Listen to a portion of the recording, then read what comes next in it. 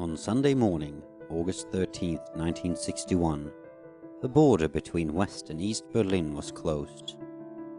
East German soldiers tore up the streets and the roads in order to prevent any vehicles to pass. Barbed wire and wired fences were installed along the borders to West Berlin. Anyone trying to hinder the work would be shot. During the course of one day, many families were torn apart. If someone happened to be on the wrong side of the border during the closure, it was impossible to get back. They would not be able to return to their friends and family for a long time to come. Shortly after the Sunday morning, the first concrete blocks were put into place and the Berlin Wall had risen. One can ask why the wall was constructed in the first place. After the Second World War, Germany was divided between the Allies and the Soviet Union. In order to rebuild the war-torn Europe, and Germany in particular, plans for economic growth in the sector was initiated by the US. The Soviets, however, did not agree with these plans and did not want to take part in the combined reconstruction efforts. Thus, the plan called the Marshall Plan was only implemented on the West German side. Due to the Marshall Plan, the West German side recovered quicker from the war than East Germany, leading to a higher living standard in the West. This, combined with the fact that many job opportunities were found on the west side of Berlin, led to people emigrating to the west side. Until the construction of the wall, approximately 3.5 million East Germans had emigrated from east to west, which totaled around 20% of the entire East German population. Many of the emigrants were also young and well-educated people, which made the emigration even more devastating for the East German government. The East German government built the Berlin Wall in an attempt to stop people from leaving the country. Even though the wall was solid all around West Berlin, there were in total 8 crossings between the west and the east side. Both West and East Berliners could cross the border, providing that they held the necessary permits, which were often hard to get. Many people also tried to cross the border, even when they didn't have any permit. Throughout the years, there were around 5,000 successful escape attempts to West Berlin.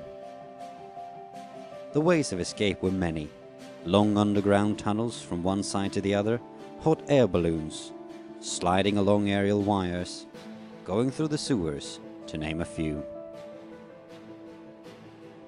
In the earlier stages of the wall, people could cross the wall by leaping out of apartment windows, but this was stopped when the wall was fortified and the no man's land was introduced.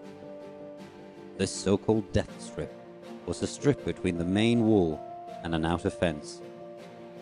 Anyone trying to cross the death strip would be shot and killed.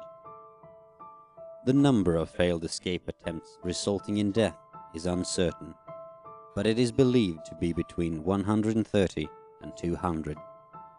The last person to be shot trying to cross the border was Chris Goffroy on February 6, 1989.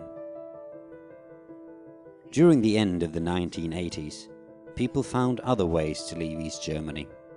Through countries such as Hungary and Czechoslovakia, people could escape to the west side.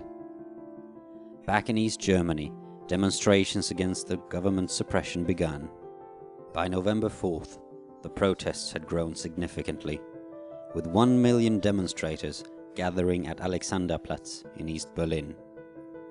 The situation was getting out of hand for the newly instated East German leader Egon Krenz. On November 9th, Krenz's administration decided that people would be allowed to move through the crossing points. These new rules were to come into effect on November 17th.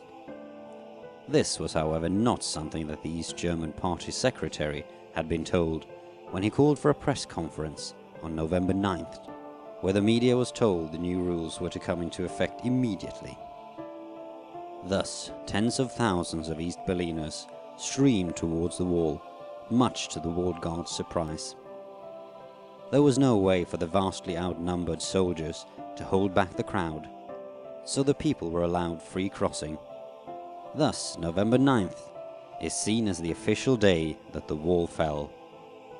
Over the next months, the wall was torn down, both by the people and the East German government. Today, parts of the wall and a few watchtowers still stand as memorials. You can also see the trace of where the wall used to stand. This trace is usually characterized by a different colored concrete in the pavement. The Berlin Wall has throughout history been the symbol for the Cold War and the Iron Curtain that divided Germany and Europe in two.